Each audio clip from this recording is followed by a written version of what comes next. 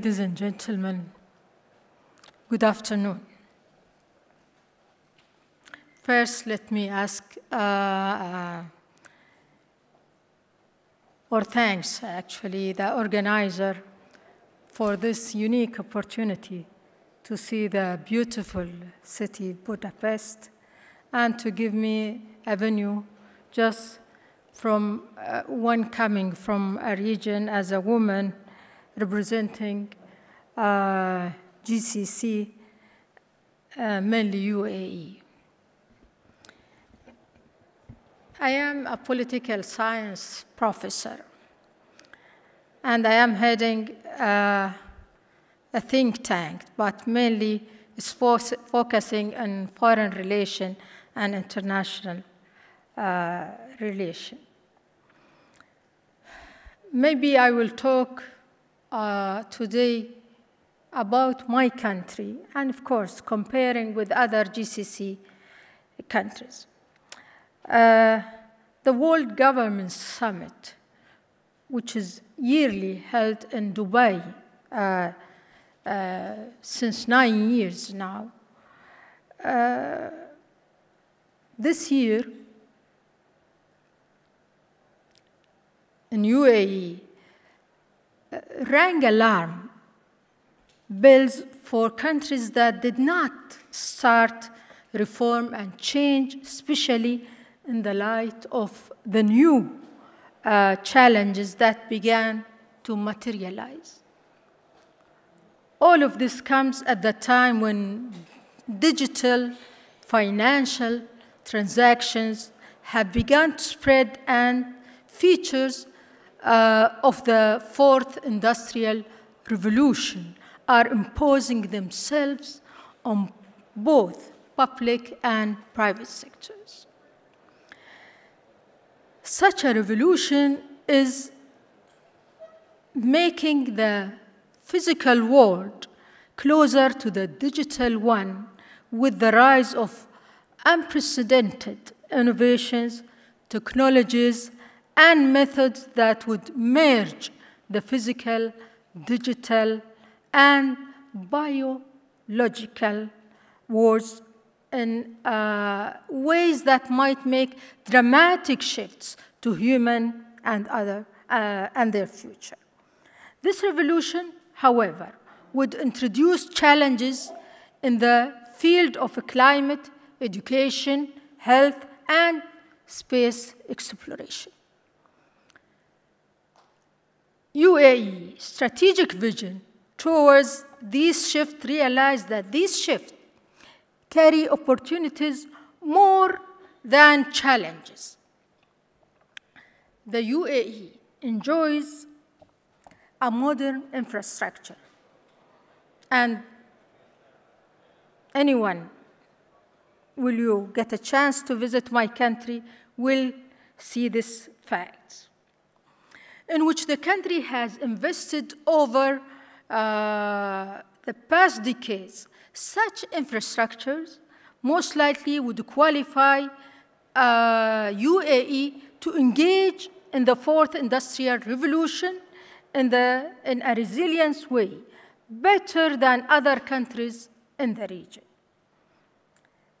In fact, maybe UAE was the first country in the Arab world who initiated and really applied electronic government and smart cities.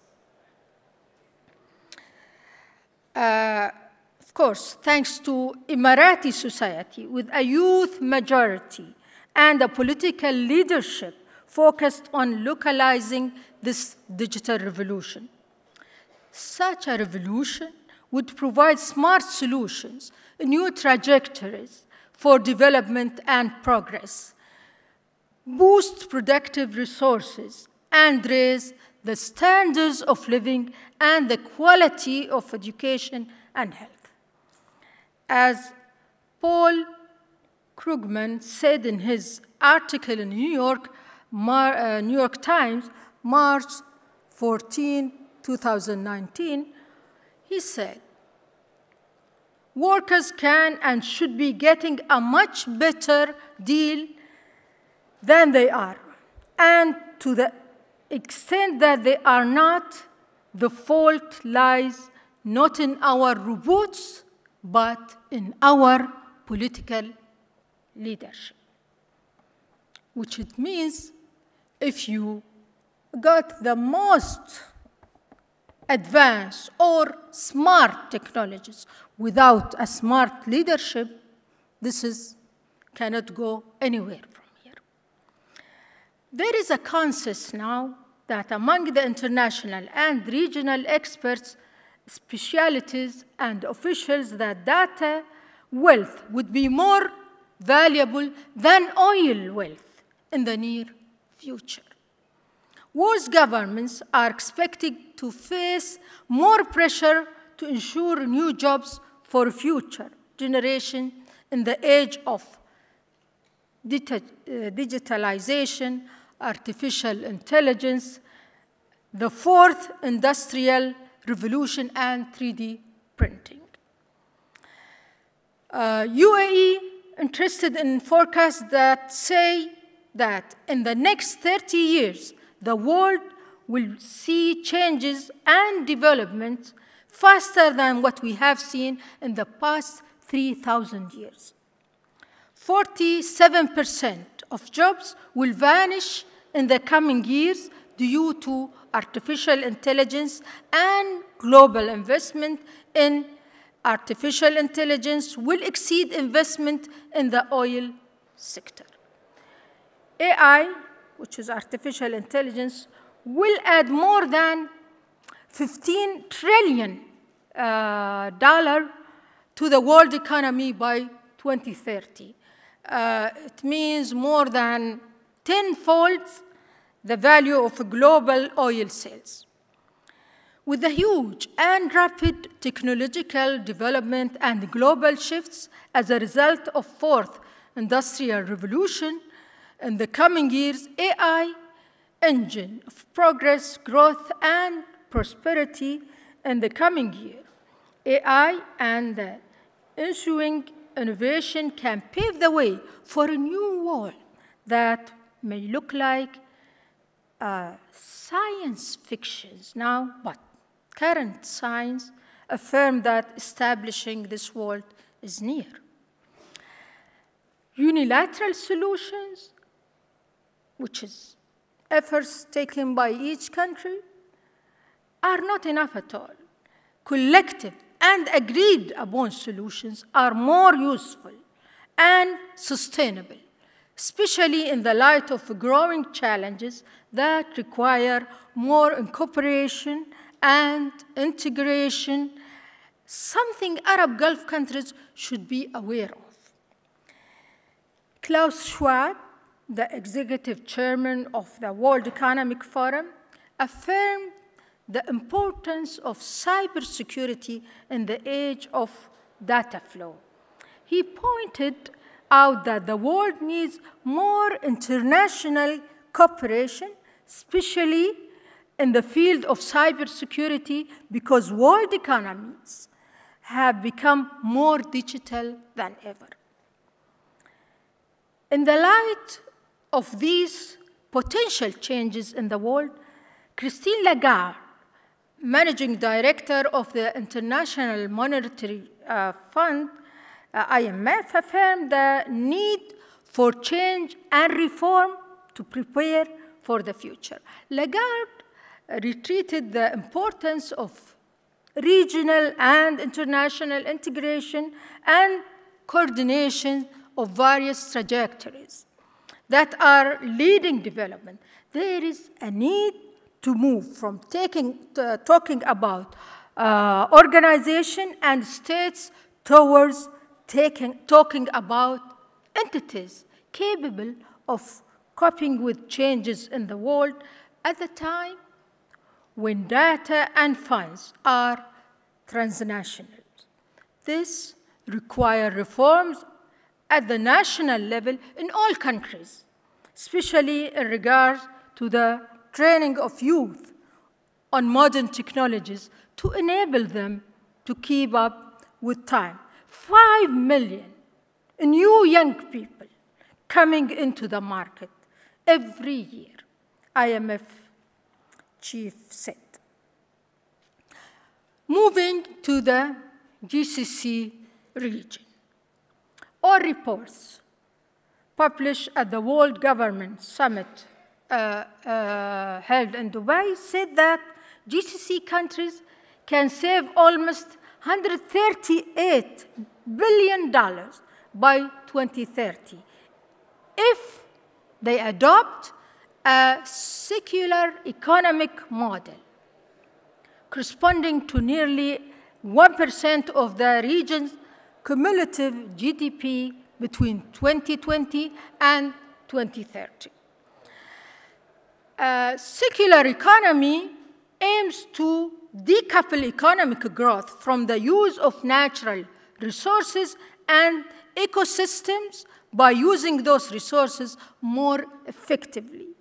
There is no doubt that this is an important part of the innovative, creative, and smart solution to face challenges and move towards the post-oil age, an issue that GCC countries have started to deal with it seriously. While UAE strategies are moving to be less dependent on oil, we notice that the Arab Gulf countries are still more dependent on oil in their strategies to create wealth and manage the economy. A report entitled Putting GCC Cities in the Loop, Sustainable Growth in a Secular Economy, which was published at the World Government Summit, said that under the prevalent linear economic model, the region is depleting its resources at an accelerated rate, generating unprecedented waste and emissions that are causing enormous social, economic, and environmental damage. Author of this report retreated the need of increasing integration among GCC countries, calling for moving beyond individual solutions and plans. They said that GCC countries need to move away from the current linear model described as take, make, use, waste. For instance, the region households are responsible for the highest consumption of electricity in the world, while their gasoline consumption per capita compared to that of the North America, the region with the most intensive usage of gasoline. This is not sustainable.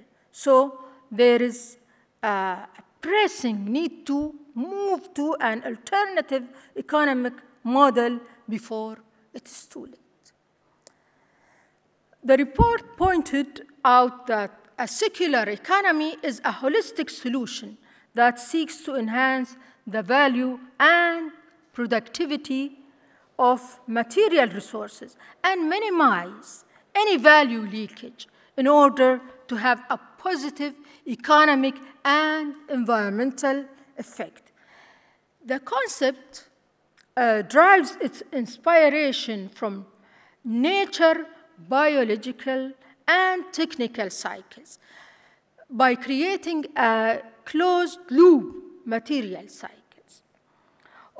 Authors of this report said, benefits of the secular economy for GCC cities are a flexible and durable built environment, a clean and lean mobility system, and an environmentally aware society.